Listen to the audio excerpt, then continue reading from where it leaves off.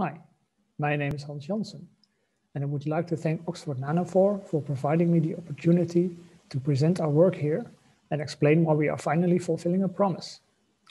More than a decade ago, we started sequencing the king cobra genome. And why did we do this? So we know that more than 100,000 people are killed by snake bite each year, and even more are left with amputation and disabilities. They could have benefited from a safe and synthetic antivenom that is readily available everywhere. And the genome could be a resource that help research into such a synthetic antivenom. And the snake venom itself is also a rich source of bioactive proteins and peptides, which can be used as leads in further drug development. And also from an evolutionary aspect, the king cobra genome is interesting because one of the toxin genes has expanded to a large number in the king cobra. And we are curious to know why the cobra did this and how. So we started more than a decade ago with short read sequences. But unfortunately, we could not resolve the genomic structure of these 3-finger toxin genes with short reads. An explanation is in the graph to the right, where we see the size distribution of the contigs in yellow and the scaffolds in blue.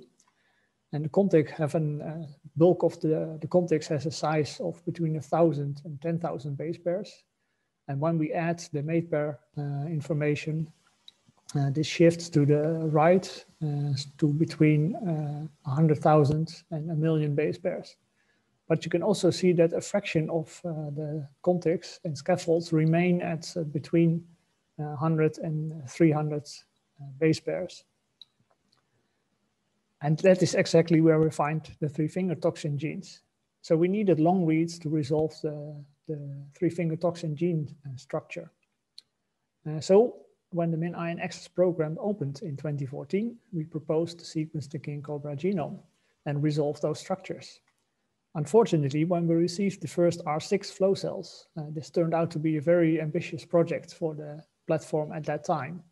And only now, with the latest base callers and the amount of data we can generate, we have finished generating the data. And in a total, we sequenced in genomic DNA about 74 gigabase pairs. And after processing data, we were left with 47.4 gigabase pairs. So we lost quite a lot. That also had an impact on the read N50, which dropped from almost 32 KB to just under 25 KB. And most of the data we generated with the new LSK110 kit. But also this is where most of the data was lost again.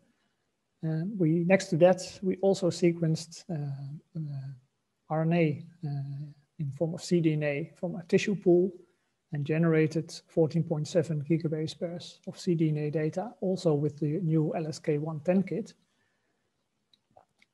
This is where the 110 kit really shines because we didn't have to refuel, even though the reads are short, and translocation speed during the run was kept at a nice 400 base pairs per second.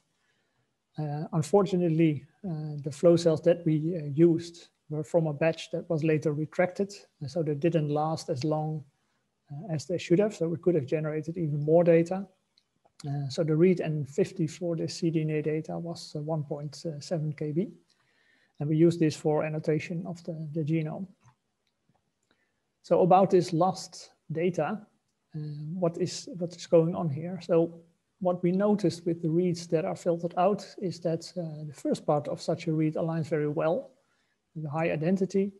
And then the second part aligns at the same place, but on the opposite strand, but with much lower identity. And that is also seen in the quality score of the read, where the first part of the read has a normal quality score, but all of a sudden, this drops to a lower level. And from initial research that we and Oxford Nanopore did to this problem, we think that this is more a DNA-related problem than a sample kit-related problem. And for instance, what could be going on is that the DNA is very old. So it has been in the -80 for more than 10 years. So this could have affected the sequencing process, and therefore we see this phenomenon. We used at the moment a very rough method to remove the low quality parts of these reads.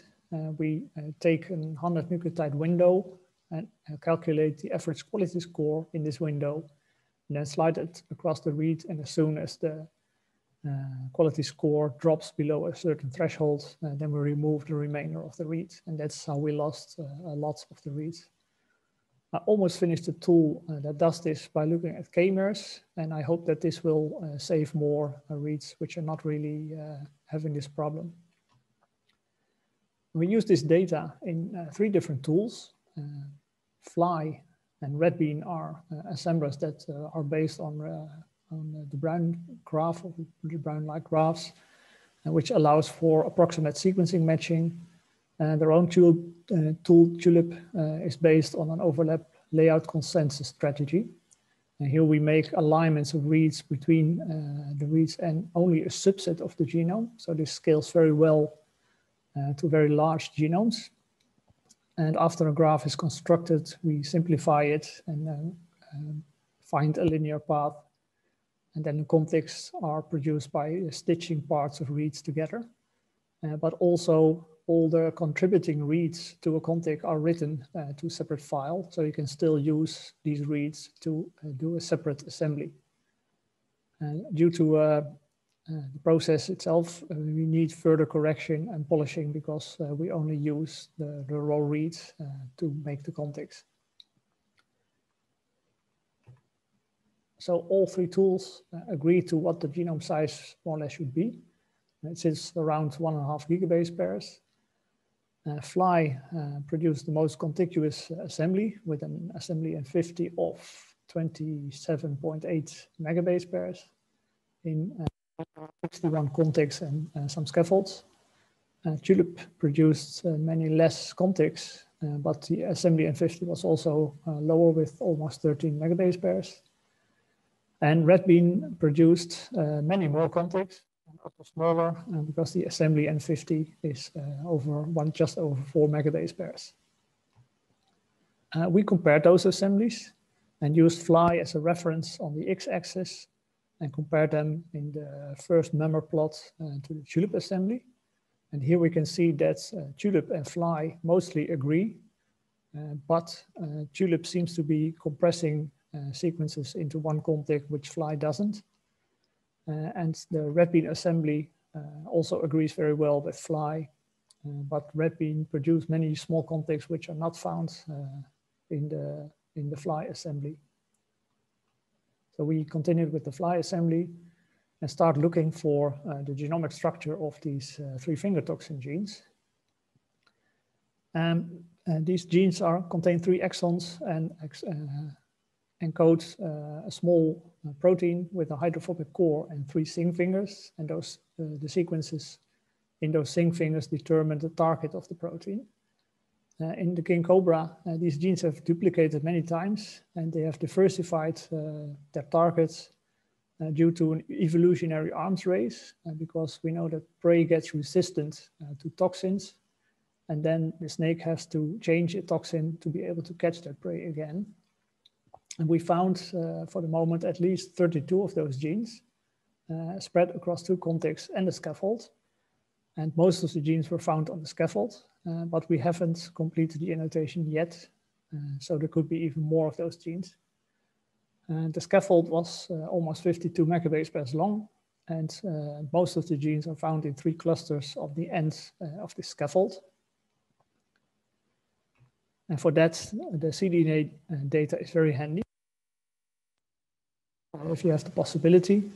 And because with this data, you can resolve the complete gene structures. You also have access to alternative splicing if that is happening in your gene. And this together leads to a much better annotation of the complete genome. So if you're sequencing a de novo genome, this is really a must. And for instance, in the picture below, you can see this complex structure with 3 genes on opposite strands. And this data can help you annotate these genes much more nicely. So back to the 3-finger toxin genes. We are, of course, interested what is lying in between those genes. So in the picture below, you see a fragment of 127 kb. where 4 of those 3 finger toxin genes are located. They are on opposite strands. And we can clearly see that there is a high expression of those genes, which are is very normal in venom, because they express not a lot of genes, but they do express them very highly. We can also see that there is not a lot of expression between those genes. And between those genes, we do find different sequences. Quite often, we found the non-LTR retrotransposon line 2 sequences, but it's not between all of the 3 finger toxin genes. And we also find venom metalloproteinase sequences, but again, also not between all of the genes. So for the moment, we do not really know what is going on, and that should require some further investigation, because next we should really annotate the genome properly and publish this as a resource that will be available to everyone to research this genome. And together with Leiden University, we will further study these intergenic regions to see how these genes got duplicated.